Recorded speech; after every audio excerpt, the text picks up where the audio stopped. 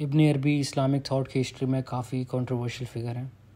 एक तरफ इब्न अरबी को शेख अल अकबर कहा जाता है, the greatest master, and on the other hand he is condemned by many people with charges of heresy, unbelief, blasphemy, pantheism, and even atheism. Now, the reason why he has triggered so many responses, all of which contradict each other on an extreme level, is his theory of the unity of being, जिसको हम सूफ़ी इस्लाम के अंदर वहदत अल वजूद कहते हैं। अभी जो theory है वहदत अल वजूद या फिर the unity of being, it is not exclusive to Islam, क्योंकि you can find it in other religions as well, such as Hinduism में you call it Advaita Vedanta. I'm not sure if I'm pronouncing that correctly. आप इसको Buddhism में आपको एक concept मिलता है by the name of Advaya, and in many other religions as well. जहाँ तक इब्न अरबी की बात है, he never used the term वहदत अल वजूद in his own writings. ये जो टर्म है ये लेटर स्कॉलर्स ने रेफुटेशन के अंदर या फिर रेफरेंसेस के अंदर इसको as an umbrella term use किया इस कॉन्सेप्ट को, and they used the word वहदत अल वजूद सच एज इब्न तैमिया। उन्होंने जब रेफ्यूट किया इब्न अरबी की थ्योरी को तो ही यूज दिस टर्म वहदत अल वजूद। अभी जो कॉन्सेप्ट है वहदत अल वजूद का, on the surface level it is Fairlie अनकॉन्ट्रोवर्शियल, क्योंकि जो टर्म है बीइंग, वजूद, it is a term denoting God, and to believe in the unity of God is to believe that God is one, which is basically the first article of faith in Islam called Tawheed. लेकिन it is not so simple, और जो दो तबके हैं जो इस राय को share नहीं करते, एक तो वो हैं जो इसको स्ट्रेट आउट कंडेम करते हैं एज बीइंग ब्लास्फेमस और एथीज़म और पैंथीज़म, और दूसरा तबका वो है जो कहते हैं कि ये वो ख़यालात हैं जो सूफिया कराम या मिस्टिक्स ने एक ख़ास कैफियत के अंदर बोले और they actually did not mean it. यानी कि आप एक जब स्पेशल लविंग रिलेशनशिप में एंटर होते हो विद गॉड, आप एक इश्क की कैफियत में होते हो, तो आपको सिर्फ खुदा का वजूद ही असल वजूद लगता है, और आपको बाकी सारे एग्जिस्टेंसेस कंटिंजेंट या फिर इवन इल्यूजरी एग्जिस्टेंसेस लगते हैं। आपको लगता है कि सिर्फ खुदा का वजूद है और बाकी सब कुछ है वो माया है, वो है ही नहीं। तो ये दूसरा तबका है वो कहते हैं कि ये सिर्फ शायरी की बातें हैं, एंड ये असल में इसके अंदर एक मेटाफिज़िकल ट्रुथ की वेटेज नहीं है, it's just poetry. Both of these तबकास I think so, it is my humble opinion कि both of these are mistaken, क्योंकि ये जो ख़याल है इसका ताल्लुक़ है फ़लसफ़े से, और वो फ़लसफ़ा भी ऐसा कि जो हर इंसान को नहीं समझ आता। और क्योंकि इब्न अरबी जो है वो बात करता है about this limitation of human reason, must like can't की किताब है क्रिटिक ऑफ प्योर रीज़न, लेकिन कांट वही फ्रेमवर्क अप्लाई करता है on critiquing reason using reason, right? लेकिन इब्न अरबी on the other hand, his framework goes something like कि आपके पास दो apparatus हैं of gaining knowledge. First is the human mind, the second is the soul. आप जो mind से सोचोगे you're using reason, you're using logic, लेकिन जो soul का ताल्लुक है वो beliefs है, it's with understanding, it's with feeling, और जो आप knowledge soul से gain करते हो that stays with you and it will convince you. तो काफ़ी चीज़ें जो हैं वो आप एक्सपीरियंस करके एक्सपीरियंशियल नॉलेज गेन करते हो, दूसरी तरफ आप थेरेटिकल नॉलेज गेन करते हो, both are not the same, क्योंकि ह्यूमन रीज़न जो है it is limited by it's very nature. क्योंकि ये वही डिस्टिंक्शन है जो कांट बयान करता है in the uses of his terms नॉमिना and phenomena, कि एक फॉर एग्जांपल मेरे सामने किताब पढ़ी भी है, I can only perceive it to be a book, but I cannot have an accurate idea of what it means to be a book, or whether or not it is actually a book, unless I am the book, क्योंकि मैं उसकी essence नहीं जान सकता जब तक मैं वो चीज़ खुद नहीं हूँ, right? So human reason आपको सिर्फ मटीरियल को परसीव करने में हेल्प करती है। आप उसको एक्यूरेटली या फिर the thing in its self को आप इन इट्स सेल्फ नहीं जान सकते थ्रू ह्यूमन रीज़न। तो जहाँ तक इब्न अरबी का ताल्लुक़ है, and with the knowledge that is gained through the soul और थ्रू द हार्ट, वो आप तभी एक्सेप्ट कर सकते हो या समझ सकते हो इन इट्स टोटलिटी अगर आप उसको ख़ुद एक्सपीरियंस करते हो।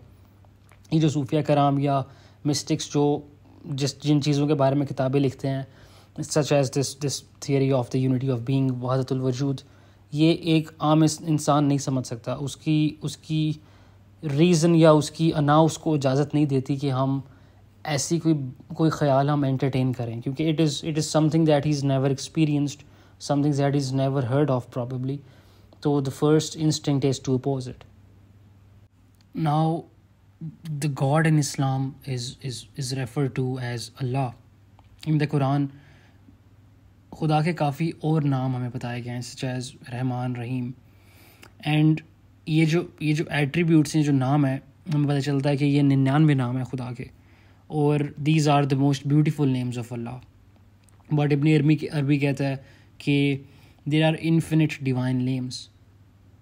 ये but unlike all these other names, अल्लाह जो नाम है, it is an all comprehensive name, meaning कि this is the name that implies all names और attributes with in it self. It is the only name that designates the entirety or the totality of God's infinite and unlimited reality. कोई और ऐसा divine name नहीं है जो all comprehensive हो, because every other name denotes a certain aspect of the divine reality and not its totality.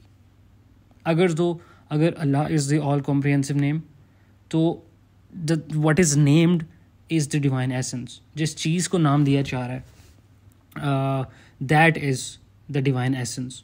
अब ये जो डिवाइन एसेंस है, ये है ultimate reality according to this theory, and this is the original source of any other reality. सिर्फ इसी divine essence की true ultimate reality है, बाकी सारी रियलिटीज़ इस अल्टीमेट रियलिटी पे डिपेंड कर रही हैं। It is God in himself and independent from anything other than himself.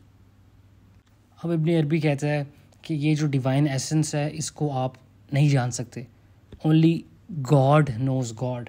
लेकिन जो डिवाइन नेम्स हैं, आप डिवाइन नेम्स को जान सकते हो due to God's relationship with what he has created, with the relationship of the creator and the creation, such as God the creator is the creator because he created everything. God the most merciful is the most merciful because he is merciful to the creation.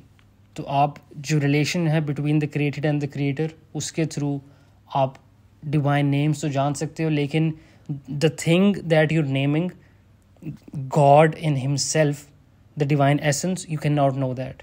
Only God knows that. So only when you get into the creation relationship can you know the divine names. Other than that, these divine names will always remain unmanifest, just as the divine essence. जिस तरह आप एक analogy ले लो of physical light. Light in itself जो है वो invisible है, yet जब some of it is absorbed by the darkness of objects, हम उसको देखते हैं reflected as many beautiful colors, right? अब इस darkness के बगैर, which is other than light, हम कह सकते हैं कि these beautiful colors are only latent qualities of light.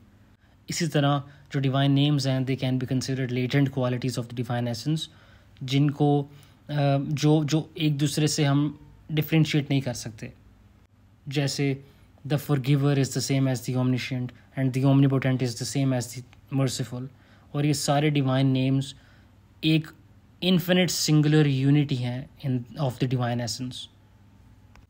कुछ contradictory या फिर opposing attributes भी हैं, divine names भी हैं, जैसे the merciful and the wrathful, लेकिन within God's reality as the singular divine essence, ये contradictory या फिर opposing names और attributes भी united या unified हो जाते हैं।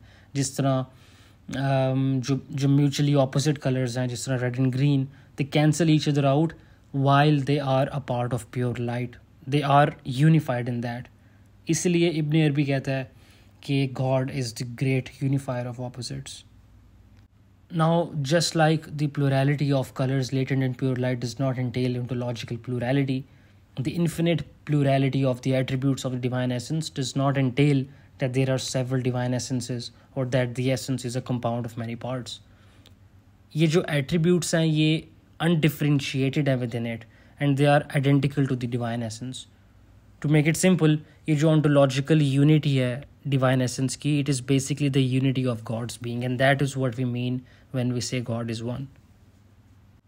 अब understanding God's unity in relation to ontology ये थोड़ा सा confusing है, क्योंकि जब हम कहते हैं कि God is one in his being, हम assume करते हैं identification, हम assume करते हैं thinghood या whatness, हम assume करते हैं कि ये जो statement है there is only one entity, it means कि there is only one entity up there. हम assume करते हैं कि God is an entity या फिर God एक thing है that is qualified by being or existence. लेकिन एक misunderstanding है, क्योंकि एक जो entity है, एक कोई thing होती है, वो by definition limited होती है, क्योंकि in order to be itself it needs to be differentiated vis-a-vis या फिर in relation to something else. Limitations एक necessary property होती हैं of thinghood or whatness, because without these particular limits that make a thing itself and not something else, हम उस चीज़ को define नहीं कर पाते.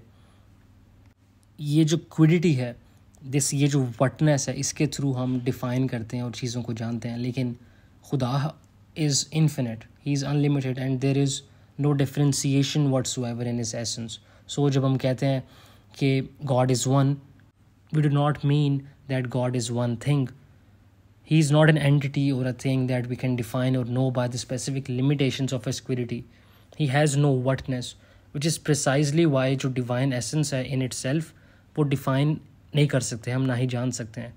So to ask what is God is to misunderstand his essence.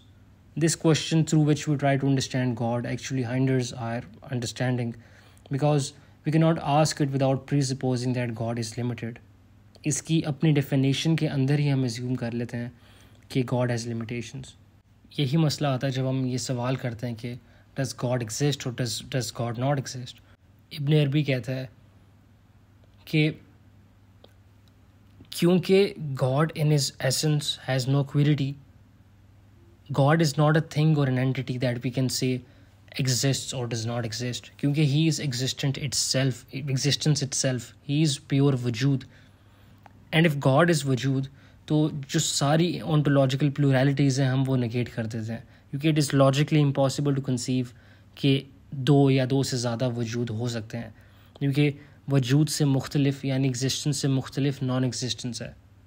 वजूद is one in that sense, and in that sense polytheism भी impossible है. अगर हम conceive करते हैं several gods को, multiple gods को, we cannot be thinking of them as pure वजूद, because in order to conceive of their ontological plurality हम उनकी quiddity presuppose कर देते हैं, यानी identification or thinghood. This is the meaning of the unity of being and the meaning of the statement God is one. It is also why God, understood as existence in itself, is considered the ultimate ground of reality, क्योंकि he is the ontological source of any reality we can conceive.